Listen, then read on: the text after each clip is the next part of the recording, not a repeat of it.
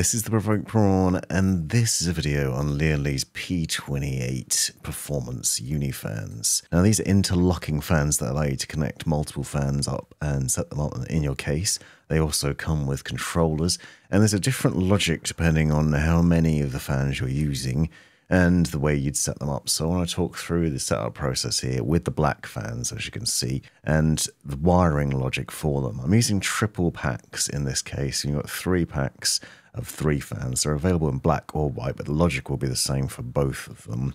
It's also worth noting I don't have the RGB additional attachments here, but I will talk briefly about that in a little while.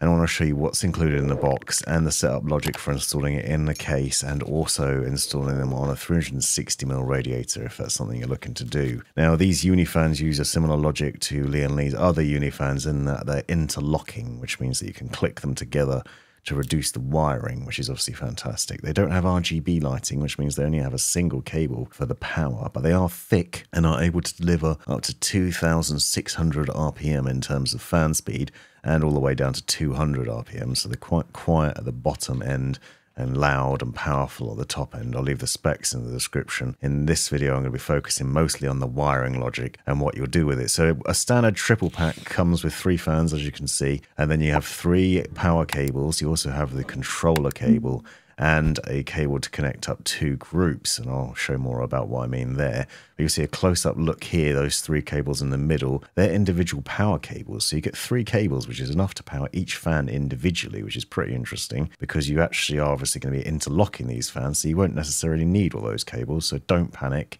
You don't have an excess of cables, but you do have spares, and that may well be handy. You can see the front of the fan obviously has that main logo on it, and then on the rear you've got the P28 sign and the sort of readouts of the speed. The rear is where the air is going to be pulled through in terms of intake, so you want the front to be facing where you want to pull the air through from, and then the rear is where the air flows through into the case. On the side of the fan you can actually pull these side bits off. You see that they can be taken off. Now you can purchase optional accessories where you can clip on RGB strips to the side of this. Unfortunately, I don't have any of those to show, but it is possible to do. I'll leave a link to the official videos in the description so you can see more on this. But essentially, you can add RGB onto these fans if you want to make them look more like the other Unifans. But if you want a sort of stealth build with understated design and yet obviously that high quality premium finish that you get with Lian Li fans, and these are a great option for that. They also have removable clips that you can see here where you basically can just twist and pull them off. Now those clips are used to interlock the fans together, but if you're going to be installing these fans on a radiator where you're going to have tubes coming out of the radiator, they might well get in the way, so you might want to take them off, maybe for a clean finish on them, but generally speaking they're used to put them together. So for the Unifan logic, you basically slip those clips in, make sure the fans are facing in the right direction, push the fans together, and then slide them across, and that'll click them together into place. You'll see on one side you have the little pins sticking out, and on the other side you've got the gold contacts.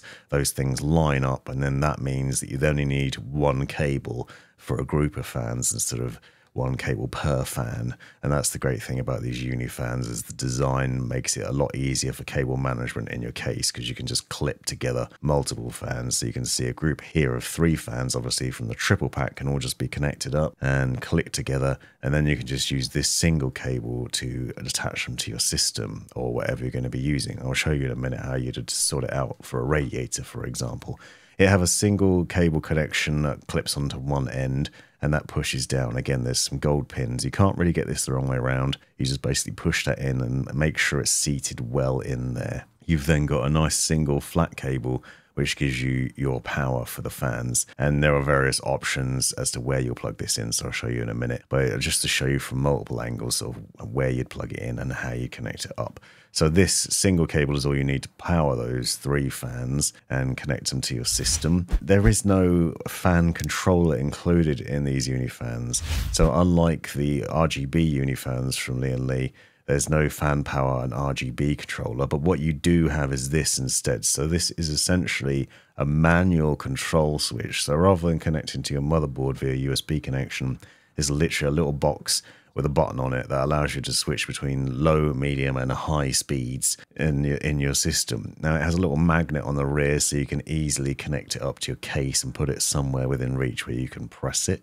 so you can switch between those modes. It's not essential to install this though, because you can actually still control the fan speeds from your BIOS or from the motherboard software, and I'll show you more on that later on. But if you do want manual control over it, you do have this, and it does extend the length of the cable as well. So now outside of the case, I want to demonstrate where you'd plug the fan cables in. You need to connect these up to system fan headers on your motherboard. So you can see, for example, sysfan 3 here. Make sure these are PWM controllable connections, and we will need to adjust that setting within the BIOS later on to make sure that you can control the fan speed in the right ways via that button, for example, or via the software. So you're basically looking for system fan headers available on your motherboard that you can connect these up to. You should find multiple different points. This is a Gigabyte motherboard that I'm using as an example, but you should find usually some on the bottom, maybe some on the right. There might be some on the top. Look at your motherboard manual and you'll find reference to them, but they're usually marked sysfan, and then they'll have numbers 1, 2, 3, 4, for example. Now, the other thing that's interesting about this setup is if you have 2 boxes of 3 fans, you actually have this included. So as standard in a triple pack, you get this additional cable. This is designed to allow you to connect up 2 groups of fans together and basically just daisy chain those up. So as well as having the 3 grouped fans together, click together here, you can then use this cable to connect them to as well. So if you have, let's say, 3 fans on the front of your case and 3 fans on the top of your case, you could in theory connect these together like that, run one cable from there to the other. However, it is worth noting that because there's no controller in the traditional sense, you don't have any power from this. So you'd be relying on your system fan headers on your motherboard to control the power for these. And I'm pretty sure that you wouldn't want to do that. I think that 6 fans is probably too many for a single system fan header. So I'd be wary of doing this. However, if you're using a fan-powered controller or a PWM controller, as I am, and I'll show you in a minute, then this might be an option, because if you have a system that controls that so it gets power separately, then that might be possible to do it. But to run 6 fans off a single system fan header would be inadvisable, I think, personally. 3 fans should probably be okay, but the voltage required to run 6 off a single fan header may well be problematic, so I would advise against it. But you can do this. You can see that there's the logic for doing that. Now, with other Lian Li fans, you usually have a control box which is powered separately direct from your power supply unit, and therefore there's not as much of a problem with this, but this isn't the case here. All you have is this little controller which gives you the connection to be able to control the fan speed, but it doesn't give any extra power in there. There's no sort of direct connection to your power supply unit, so it's still requiring on the juice directly from your motherboard, and the amount of power that a motherboard can put out for those system fan headers is very minimal, so you want to be careful with how many you're connecting up. So my advice would be, if you have 3 groups like this, connect them up to different system fan headers if you're not using a PWM fan controller separately, in order to make sure that you're getting the power you need. Obviously, I'm showing an extreme here with 3 different groups connected up to 3 different system fan headers. Chances are you probably use 3 in your case on the front, 3 on the top, and maybe 1 at the rear. You might use slightly different logic. You don't need to daisy chain 3 fans. You could just daisy chain 2, for example, or you could use them on a radiator. So here's an example with a Corsair H150i Elite Capolux cooler. These are good quality fans for static airflow. They're designed for fast airflow, so they're perfect for installing on a radiator. They are thicker, so you make sure you use the standard included fans when you're mounting them on the case, but long radiator screws go through nicely into the fans and then into the radiator to hold it down. And there's a demo of what that would look like. So you're just installing the fans on there to pull cold air through the radiator, but then the fans will connect up slightly differently. So in this case, I would use the CPU fan or CPU optional fan header on the motherboard. You can see them on the top. Those usually let out more power because they're designed to cope with CPU fans and all-in-one coolers and things like that. So if you connect those up, they should have enough juice to be able to power those fans, and then obviously also control the fan speed to ensure that the radiator's cooled, the liquid's cooled, and your CPU is kept to a nice temperature during gaming and other high case uses. So you can see me installing some of them here, and there's a setup with a black H150i Elite Capolux on the top. And now I'm installing a fan at the rear as well. So obviously you can do these individually. The triple pack has 3 fan cables included with it, so you can install each fan separately. In this case, which is the Lian Li Unifan P28, there's also a PWM controller. So if you have something like this, which is basically a fan controller built into the case, it's able to control multiple fans, but it also does it with SATA power, so it has a power connection directly to the power supply unit, so it's got its own amount of power. You can connect them up there. This then connects up to system fan headers and the motherboard, and then gives you control that way. And you can use that to ensure that you've got sufficient power for multiple fans with relative ease. And it also makes things a little bit neater because you don't need to run as many cables from your fans to the motherboard. But it's not essential. As you can see, you can run several fans to the motherboard with relative ease. Now, in this case, I'm installing multiple fans. If you want to find out the performance of what they were like and how they got on in the 216, be sure to check out that video that I've linked to in the description with a review on this. I swapped out the standard fans for these because I wanted to see how it got on, and actually ran surprisingly quietly and really well as well, and better than the standard setup that I had before too. But as I showed earlier, you can mount the little controller to the side of the case or the rear. In this instance, maybe you want to put it somewhere where there's a bit more easy access, so you can just press that button.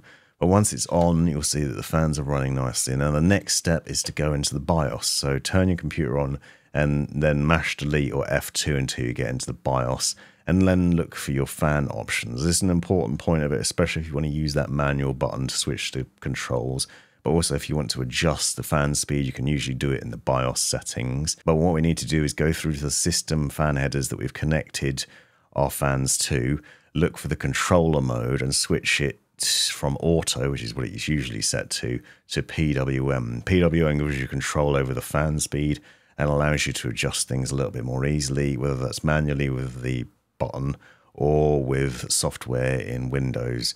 It just allows it to recognize the speeds of these. So you can see here as a demo, for example, with that little controller plugged in, I can then just switch between those various modes and the fans will automatically ramp down or ramp up depending on what mode you've chosen.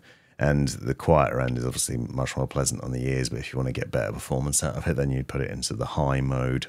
Once again, though, you don't essentially need to use this little controller. It's just an additional extra. You can just plug the cable straight into the motherboard and then use software instead. So in this case, I'm using Gigabyte's Control Center software. In that, there's a fan control system that allows you to switch between silent, normal, and full speed, as well as manual. You can customize the fan curve, so you can choose when the fans are going to spin up and the speeds that they're spinning up to as well.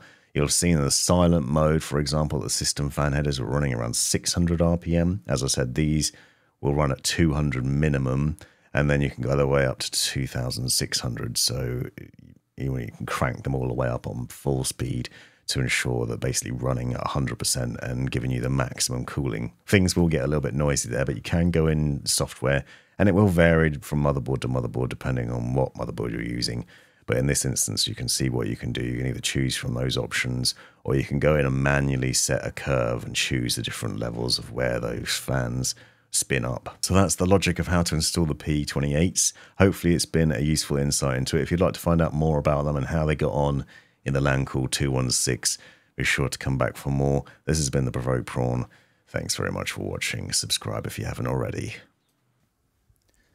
You've made it right to the end of the video, you brilliant legend you.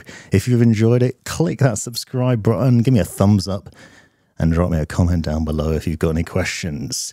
If you really enjoyed it, consider joining the channel and see the benefits of doing so. Check out these other videos. You might well find them interesting or useful. And most importantly, have a great life.